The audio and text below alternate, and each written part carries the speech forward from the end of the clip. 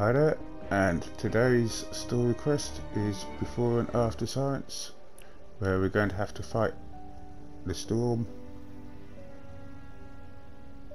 Just got a few little things to go through first that we've unlocked. Mainly our power level and our commander level, which are two completely separate entities. Our power level, which is currently 1, dictates just how strong we are, how much health, shield, how much damage we can do. And then our commander level is probably better known as the account level, which I think it is called that these days. And that's just for the XP that we get from completing missions. When we refer to our in-game level, it normally means our power level, as that's quite a good indicator as to how far we've progressed into the game.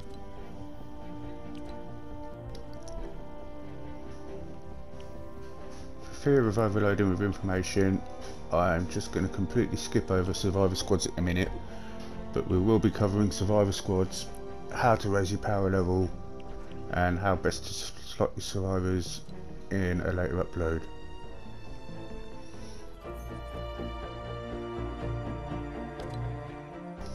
Alright, so now we can change our heroes. So if you have bought one of the packs, like I've got Powerhouse, you can select that one. Whichever one you have might be different depending on the time you bought it. And we've also unlocked Base Kyle, which is probably one of the best constructors in the game.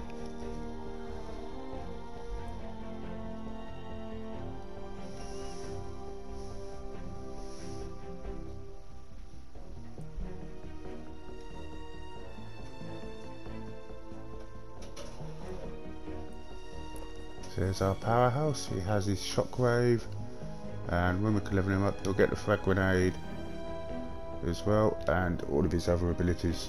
But for now we just settle for the Shockwave, which is probably a little bit more useful than the Grenade at this point. So here we see all of our heroes that we currently own. There's all of our soldiers, all our constructors, well, our constructor. We don't have any ninjas yet, and we don't have any outlanders either.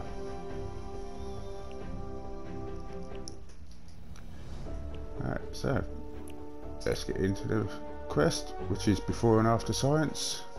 So we've got to complete a Fight the Storm mission, so let's go.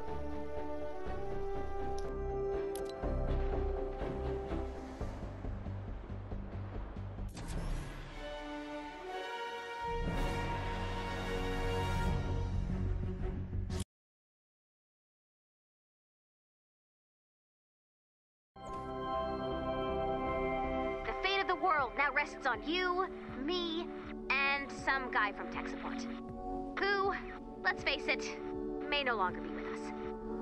I've marked his last known location on the minimap. Let's check it out and hope for the best.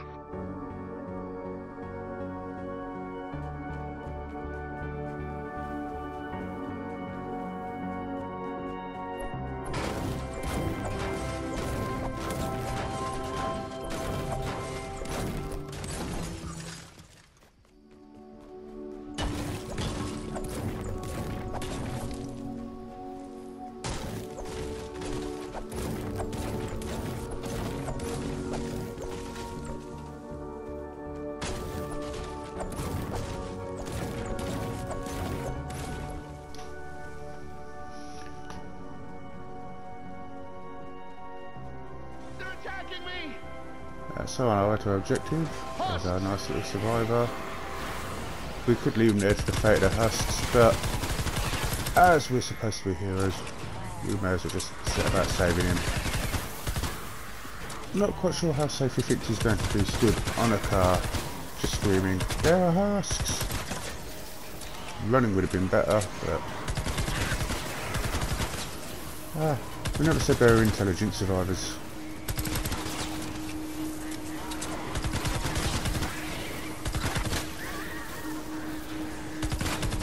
Fortunately for him, it seems that husks can't actually climb on top of a car.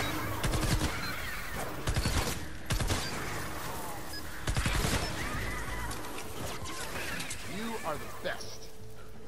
Yeah, you're the best. I'm the best that you're going to get. Keep up the good work. I'll give you some little goodies. So, always worth rescuing your survivors. This does not inspire confidence. Let's see what's inside.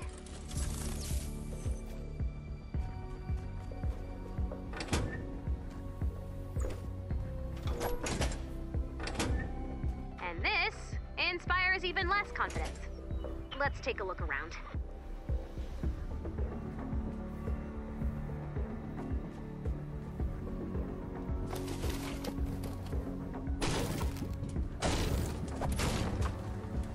Nice job!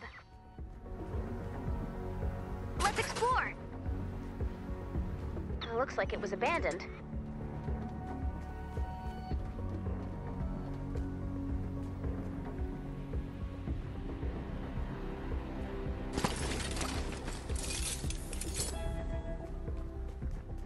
A secret research lab! Finally. Huh. This is vendor tech equipment. What's it doing here? Check out that computer.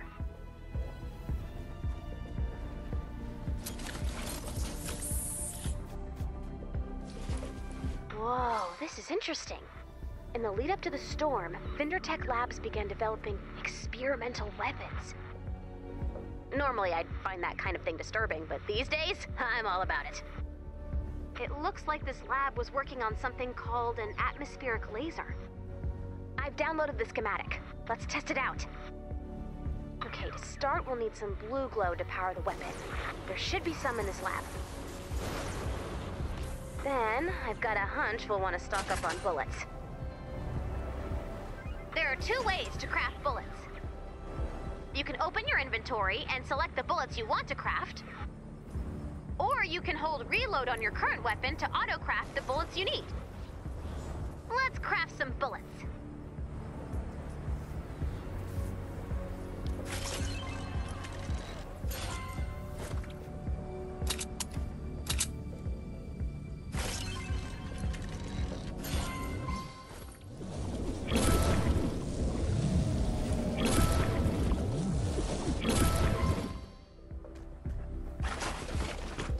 We're all set.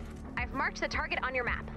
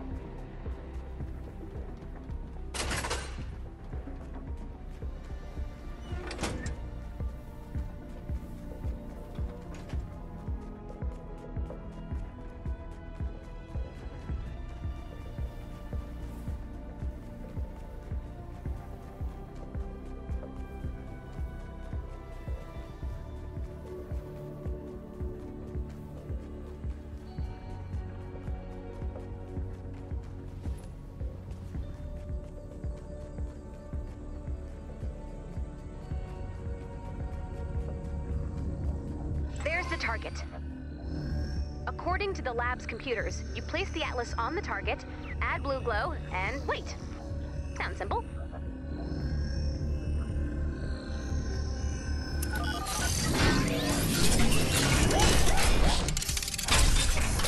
Way to go!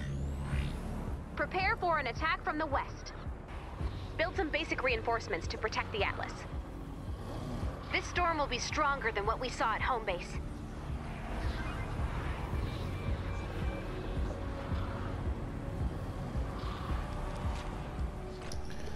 So when it comes to basics builds, they don't really get more basic than a pyramid. There's more than one way to build a fort. So just 9 little mini pyramids, edit them all up, make one big pyramid, and I tend to put a flat top on it. Just makes it easier for me to see, walk around, and keep an eye on everything that's going on.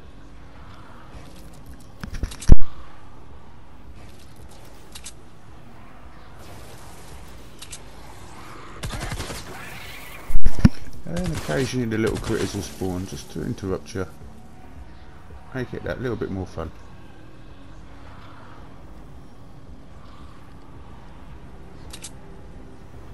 So that's all the defences I actually want to build there. And if we go out to where the spawn is,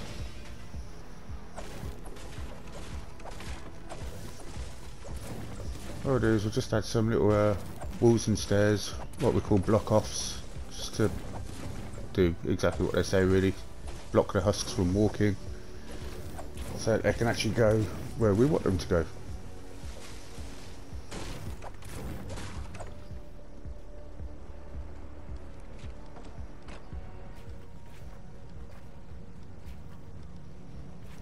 Yeah, a few walls, a few stairs behind them. The husks really just want to walk straight line, half of least resistance from where they spawn to the objective. So you can shuffle them along a few tiles left or right. Like I said, by placing some block offs, they've either got a choice of standing there, beating on 2 layers of builds, or just walk a little bit to the side and have a nice easy ride of it.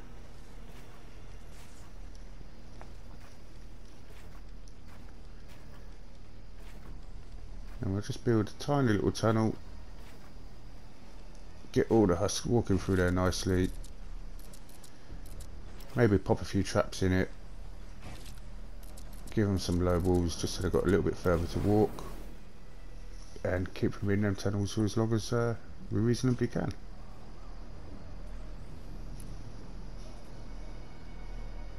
So the wooden floor spikes are great because they give what's known as a snare effect, but we can't craft any, so we'll just go for the retractable floor spikes and put a little ceilings up for above it.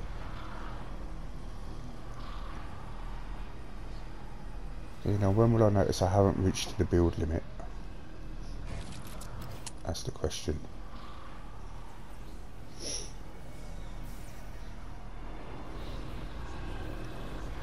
Nope, can't start it. Need to add some more builds.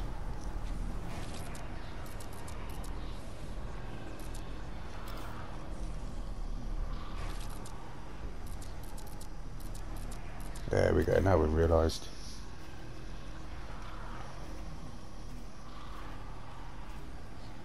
Nice work. And just for completionist's sake, I'm going to put them all the way around, apart from one at the front.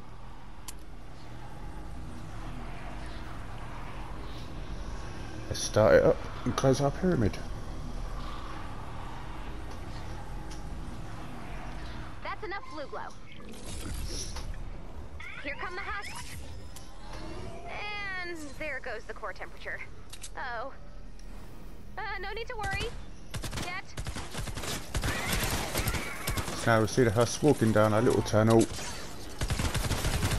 Because we barely have to aim at them. Just shoot straight down the middle. It's like fish in a barrel. Which is a very good job really, because my aim is, well, to put it bluntly, I can't hit the backside of a cow with a banjo.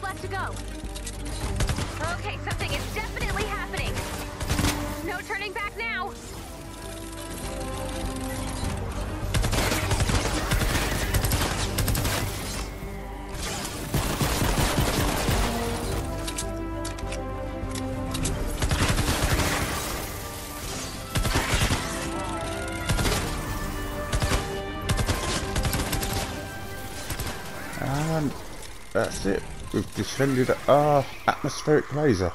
Or Atlas as we'll just call him from now on. A hole in the clouds. Score 1 for reckless amateur science. We've got to stock up on these beautiful sky lasers.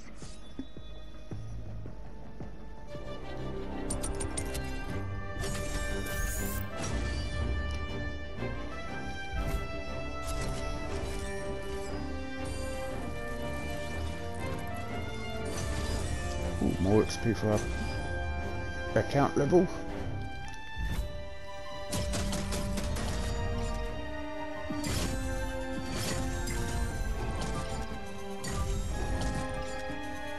And a level 3 loot chest.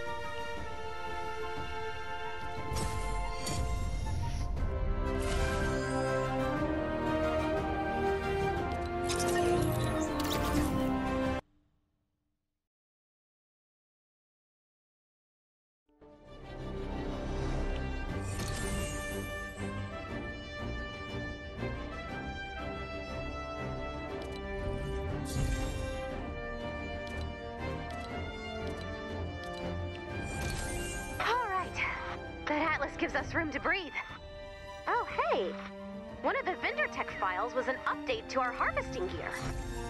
Look for weak spot indicators next time you're harvesting. Aim for the target and reap the rewards. Alright, and that's our quest before and after science complete.